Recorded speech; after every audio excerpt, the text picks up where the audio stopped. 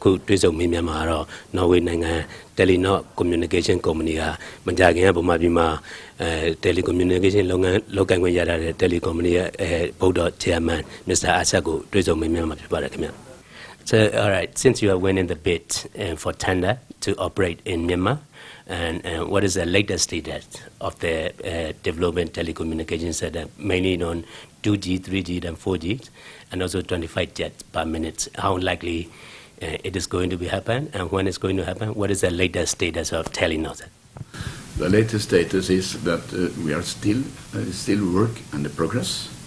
So that's not concluded so far. We have not got the award, and I think that's really natural because this is a big question for Myanmar, big question for everyone. So, but we are ready when we get the license. We are ready to go to contribute to the development of Myanmar and the people of Myanmar, so that they can be connected through this mobile phone, and after all, getting the internet access and so because we have an additional internet for all. So let's say that we are going, for time being, talking about 2G in this country, going to launch 3G and maybe in the future also then 4G. So people of Myanmar could have high expectations to Telenor for our work here.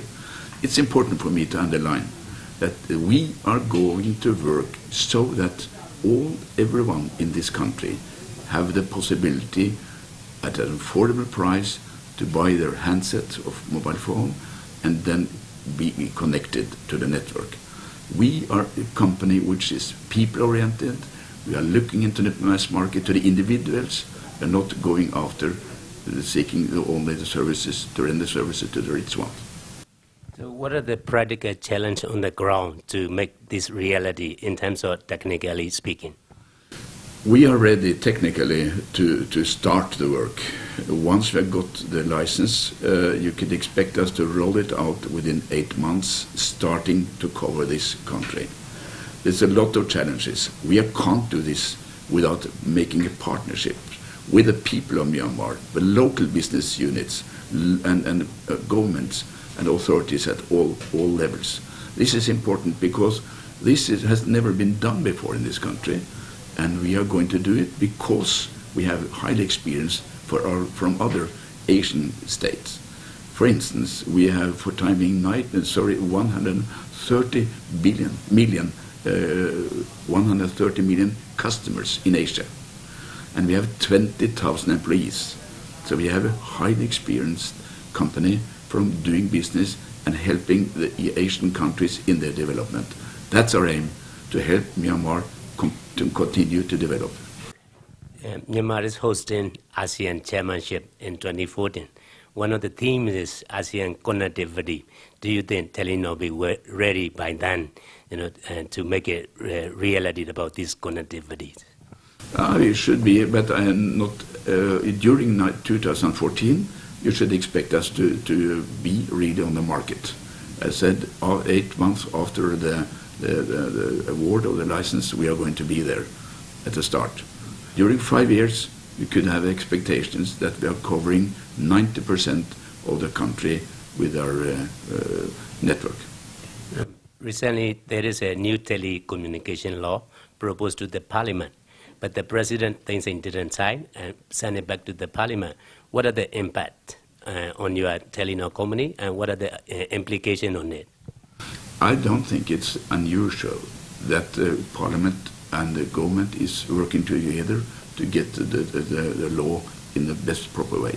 For us, it's no complication.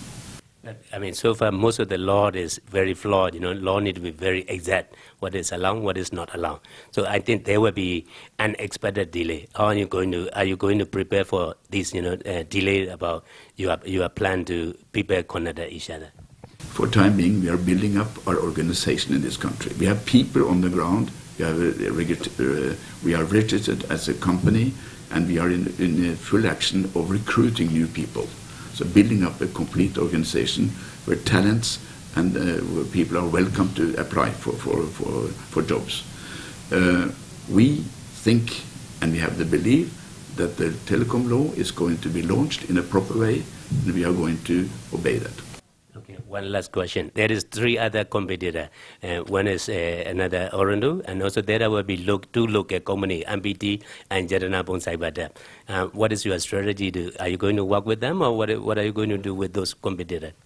We are used to work in a competitive environment everywhere we are. I think it's very special, and for that this Myanmar now is going to have more companies who are doing the same job. And we would like to welcome everyone who is going to build up the networks so that the Myanmar people are going to have the access to the mobile phones and the data. We welcome all competitors. One last comment about the Myanmar people. Do you have any message for Myanmar people in general about this current telecommunication market? I have one final thing I would like to say. This is my 2nd trip to Myanmar. 2 years ago I was here as a tourist, visited Yangon, Bagan and the beautiful lake of Ingle. And then I was so impressed and taken by the country and the people, the friendly people, and the way that we were welcomed. These impressions helped us very much in the discussion whether we should invest in Myanmar or not. So we have taken the decision to invest.